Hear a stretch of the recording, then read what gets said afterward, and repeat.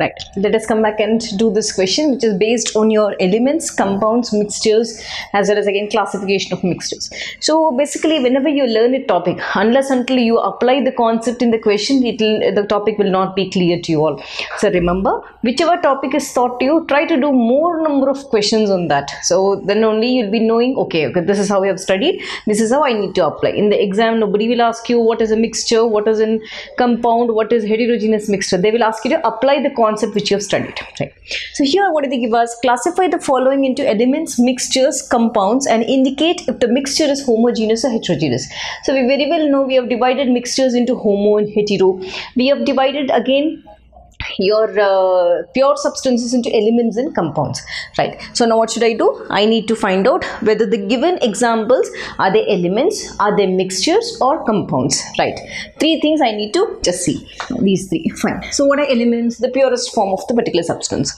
Mixtures, they may be homogeneous, it may or may be homogeneous, it may be same, it may be different also, like hetero. Compounds, as I said, two elements combined together to form compounds. Let's see.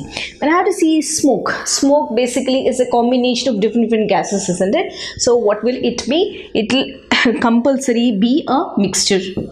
M-I-X, okay, I'll write mixture. M stands for mixture, right?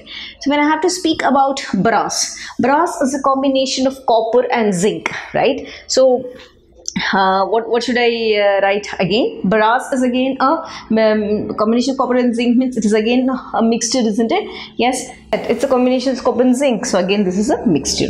Now when I have to see dry ice we very well know. So it is basically a compound, isn't it? So it is a compound. NaCl, again it is a combination of two pure elements, it is a compound. Distilled water, H2O, it is a combination of hydrogen and oxygen, it is a compound. Fine. Mercury, mercury is the purest form, it is an elemental form, that is Hg. So purest form is nothing but element, capital E.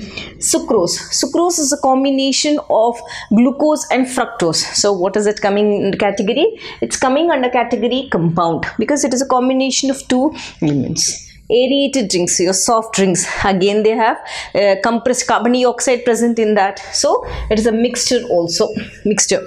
Fine. Now they've asked, so I've divided according to them, elements I've divided into mixtures, I've divided into compounds. Now they said classify or indicate the mixtures into homo and hetero.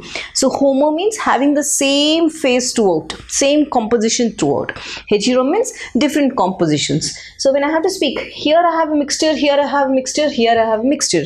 Now see this particular thing, as I said, smoke, it is a combination of different gases. So is the composition same all over? No, isn't it? So this is a heterogeneous mixture.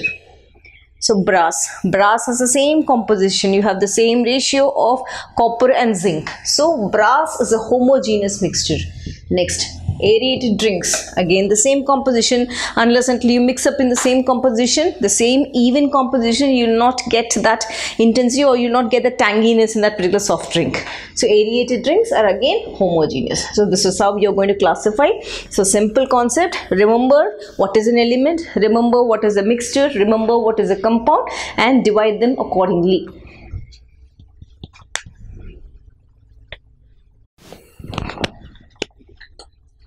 Right, now let us come back and do the next type of question.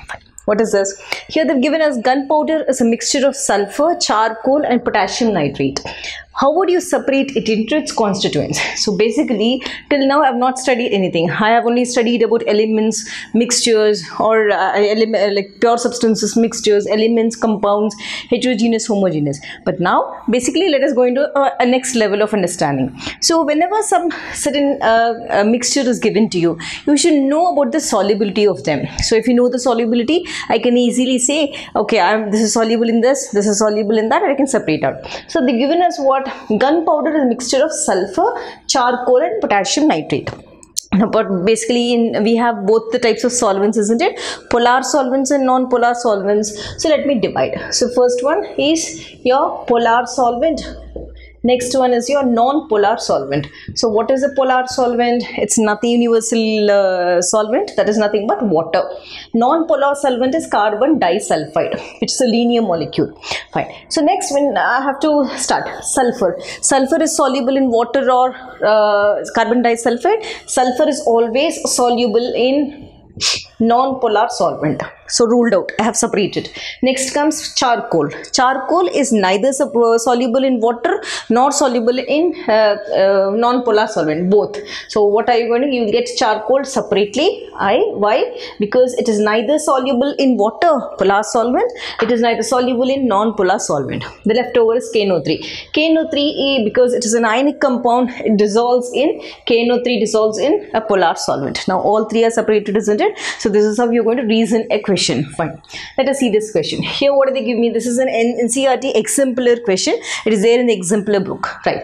Which of the following statements about a compound is incorrect? So I should see which is the incorrect statement for a compound. So we already studied the differences between compounds and mixtures. I already know the properties of compounds. Let's see. A molecule of compound has atoms of different element. Fine. Compound has atoms of different elements, a correct statement, nothing incorrect in that, so ruled out. A compound cannot be separated into its constituent elements by physical methods of separation. Okay, that is also true. I have already given the differences. I can separate them further by physical methods. Next, I said a compound retains physical properties of its constituent elements. Wrong, isn't it? So it will not retain, it may change. Suppose if I take iron sulfide, if I heat it, it will change, isn't it? The complete structure of iron and sulfur will change and you can't revert back the condition.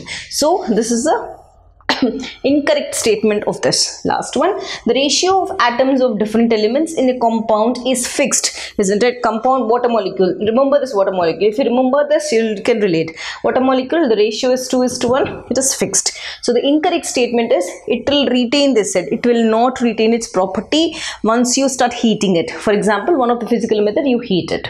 So this is how you're going to reason the question. Let's come back and see one more question.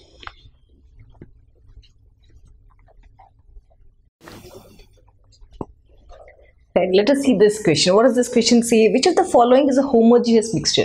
So what actually is a homogeneous mixture? As I said, which has the same composition throughout. Brass, same composition. Sand, same composition. Isn't it? Seawater, same composition. So right, so the same composition. Fine. So which of the following homogeneous mixture? Mixture of salt and water. No, it is clearly showing that it is not homogeneous. It has two different combinations. Next, sugar solution. Sugar solution has the same composition throughout. So this is a homogeneous mixture. Next, mixture of sugar, salt, sand. No, it is heterogeneous, isn't it? So iodized table salt. No, that is also heterogeneous in nature. So the homogeneous mixture is sugar solution. This is how you need to apply the concepts.